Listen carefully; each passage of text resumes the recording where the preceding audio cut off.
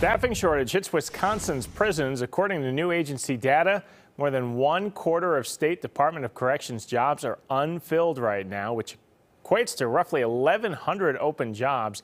Maximum security facilities in Portage and Waupun are operating with only half their staff.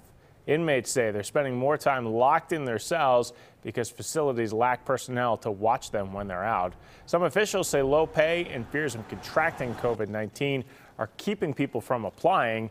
State legislatures, they approved raising guards' pay from $16.65 an hour to $19 an hour, hoping to fill those vacancies.